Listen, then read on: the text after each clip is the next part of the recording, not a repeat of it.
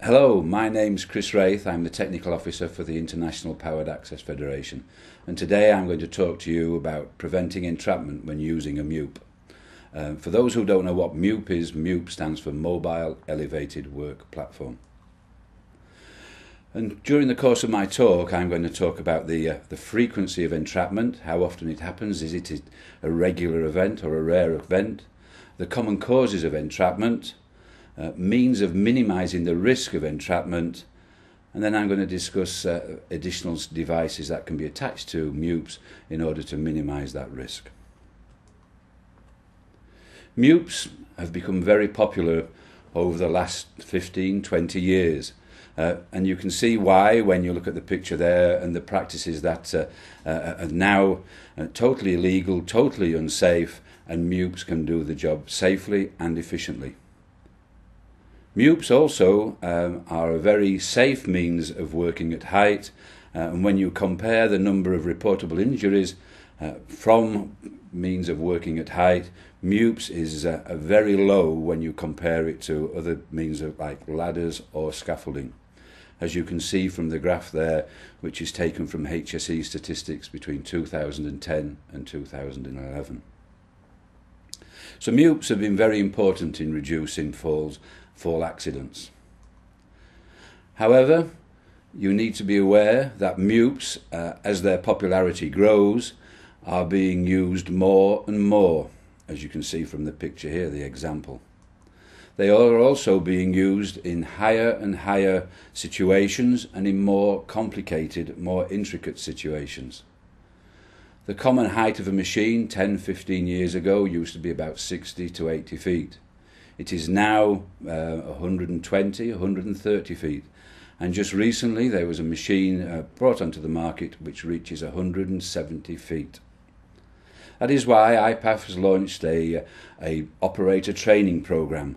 And currently worldwide we have over nearly 500,000 people trained when holding current powered access license cards to operate these type of machines.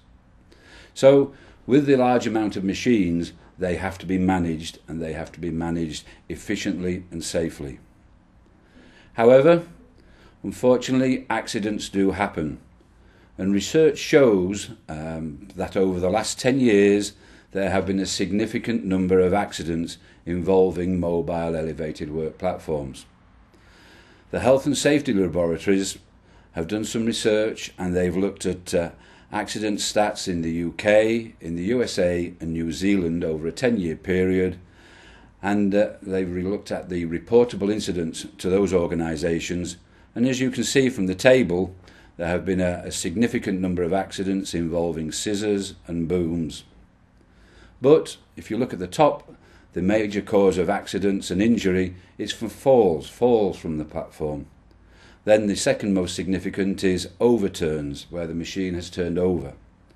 And entrapment, being trapped, is the third most common cause of injury when working in a mobile elevated work platform.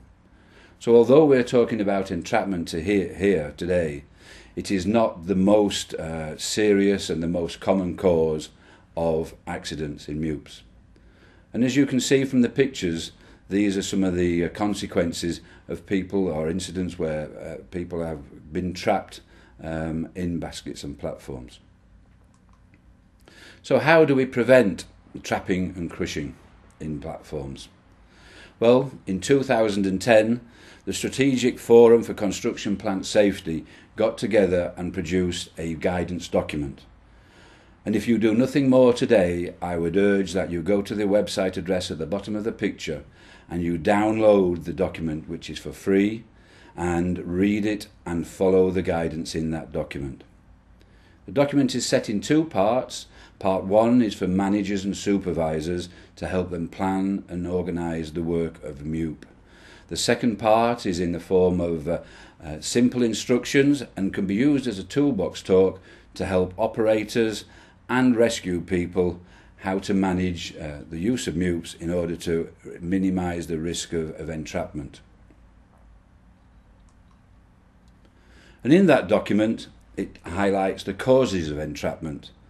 And the main causes of entrapment are when the boom or the scissor is elevated, reversed or slewed into an object, or when the MEWP is being driven over some kind of obstruction, uneven ground, and the basket suddenly shoots up in the air and wedges somebody against an overhead obstacle.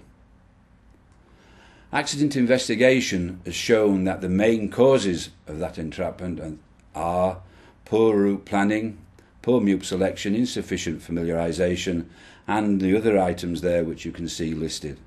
Each one of those, if you can manage those, you will reduce the risk of entrapment on your site.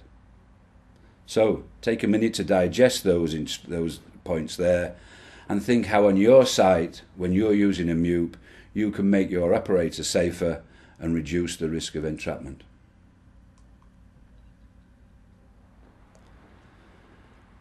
Reducing the risk of entrapment is all about good planning. People talk about risk assessment, and a lot of people get confused by the word risk assessment, but don't. The word risk assessment just really means good planning.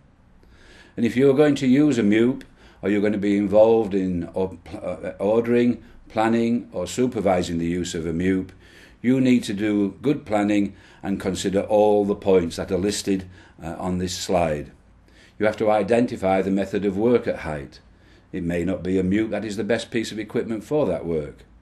If you do decide it is a MEWP you need, well then you have to decide what type of MEWP you need.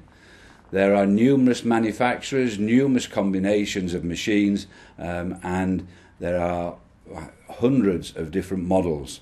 So choose the correct machine that will do your job, your work at height, safely and correctly.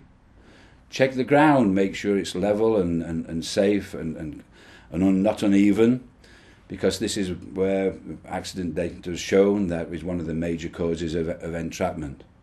Develop a safe system of work for those in the platform to ensure they work safely and correctly and minimise any risk of entrapment.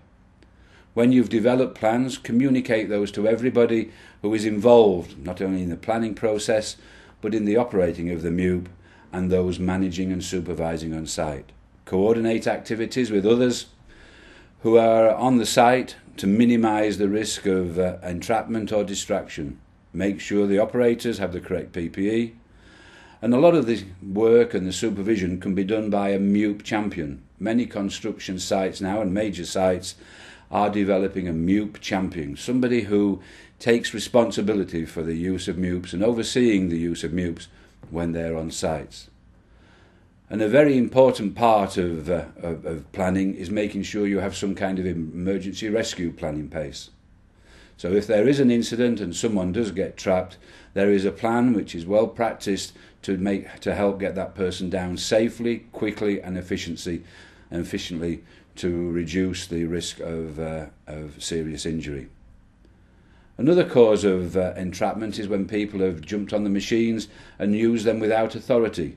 So make sure you have planning to prevent unauthorised use. And the other things you need to consider is where the machine is delivered or collected from. If it is far from the site, it means travelling long distances, and you may have to travel through overhead or around overhead objects, which will increase the risk of entrapment. So these are the things you need to consider when planning the use of a MEWP. So those who plan, supervise, manage or work on the machine or are part of the rescue team need to be competent. And competency comes from not only attending a training course but having the skill and the attitude to be able to do their job correctly, efficiently, and know when things are going wrong and know when to say stop and readdress the situation. That is why IPAF has helped by developing courses for operators and demonstrators. It has recently developed a course called PAL Plus, which is an advanced operator course for those who identify they are going to be working in areas where there is an increased risk of entrapment, such as steel erectors, people erecting netting, and other jobs on construction sites. There is also a training course called MEWPs for Managers, which is specifically designed for those who plan and supervise the use of MEWPs, but do not actually operate and drive them. And then there's courses around harnesses, and there are other courses IPAF develop as well. But these specifically will help anybody who is wanting to reduce the risk of overhead entrapment. So we've done the planning. It's been done by the competent people, and now we have to put it into practice. We have to make sure we have to have correct and good site practices in place. So when a machine is delivered to the site, that people are familiarised on that particular machine, so they know the controls, they know where the emergency lowering devices are, and they know everything about that machine, the safety devices, because no two machines are exactly the same. Different models have different controls and different functions in different places. Before you start to use the machine, make sure you do the pre-start checks. Check the machine over to make sure all the functions are working correctly, and if you find any faults or any defects, make sure you report them and have an incident report and defect reporting system. Site management should do toolbox talks to tell people of the site procedures and also to tell them of the risks they may be exposed to on site. One of those may be from using different types of materials in the platform, so there needs to be some kind of safe site procedure for material handling. And to make sure the tasks are all done well, there should be some good supervision by a competent person. Maybe this MEWP champion could be that person. There also needs to be a nominated person on the ground to be able to effect some kind of rescue should something go wrong, should somebody become entrapped when they are working in the air. The key must be in the ground control station, because no ground rescue can be effected unless there is a key there to activate the ground controls. So if you have all these procedures in place, the only thing left to do is put them into practice. And one of the key things you should do is practice the rescue procedure. So don't forget, when you've got these procedures in place and you've got a nominated person on the ground, make sure they also get involved in practicing the rescue procedure. If you have all those procedures in place, you've done the correct risk assessments and planning, and you have got it all done by competent people, and the procedures are working, the MEWP is very safe. It is designed to be safe, and there is very little risk of entrapment. But if your risk assessment, your planning identifies you need extra protection, you need an additional safety device, in the past few years manufacturers and other companies have developed safety devices which may help you. These come in several forms, two main forms really. There's one kind of which provides a protective structure, as you can see from the pictures on the right hand side. There are others which provide some kind of pressure sensing device, and provide an audible alarm as well. And these are the other three pictures on the left and at the bottom of the picture. Some of them are standard fitted by the manufacturer, others are additional equipment which your rental company can supply. Currently, they are only available for boom type MEWPs, but there is development for scissor lifts and boom vehicle mounted trucks, but they are not available as we are filming at present. There are other devices out there which are available as well. There are many more which will possibly come on the market as well. You may think, well, why doesn't the manufacturer just develop a system? I've got a good idea. Well, it isn't as simple as that. You can't just put any old device on a machine to prevent entrapment. It needs to be tried and tested, have manufacturer's approval, and it has to be considered to make sure it does not expose the user to greater risk than the risk of entrapment. That is why it takes between 3 and 4 years as a minimum for any entrapment design to go from a design on a page to actually becoming a practical solution which is available in the marketplace. In 2012, IPAF produced further guidance to support the Strategic Forum Plant Safety Guidance, which we've already discussed, and to help people who are planning the use of MEWPs to be able to decide what types of entrapment devices are available. The document is only a small document, about 4 pages, and I urge you look at it and read the content. Selecting an anti-entrapment device isn't a simple solution and shouldn't be the first choice. The HSE state the fitting of any device alone will not prevent an entrapment accident. How effective a device is depends on where and how it is being used. They go on to say it requires a case-by-case risk assessment for each MEWP working at height and where there is an increased risk of entrapment.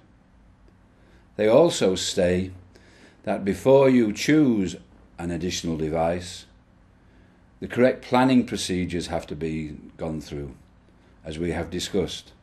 They have to be done by the competent people, and the site procedures have to be in place and checked that they are working. So, as the HSE say, choosing a device isn't the first choice. There are a lot of planning and other procedures that have to be in place before we get to this point. So in conclusion, as we've already discussed, there has to be correct planning and risk assessment to identify where there is an increased risk of entrapment when using MEWPs. Because generally, if used correctly and maintained correctly, MEWPs are a very safe and efficient means of access to work at height. You have to make sure you have selected the correct MEWP for the job, as there are hundreds of different choices, and selecting an incorrect machine will increase the risk of entrapment. Those involved in the process of working at height, from managing to supervising to carrying out to being there to effect an effective rescue, need to be competent. There needs to be extra supervision when somebody is working at height and there is an increased risk of entrapment. And there has to be a good, workable rescue plan which has been communicated to everybody and is practiced. So, in conclusion, I urge you to look at the Strategic Forum Plant Safety Guidance document and put into practice everything that is in that guidance document. So, thank you for watching, and if you require any more information on the safe use of mobile elevated work platforms, please don't hesitate to visit the IPAF website. Thank you.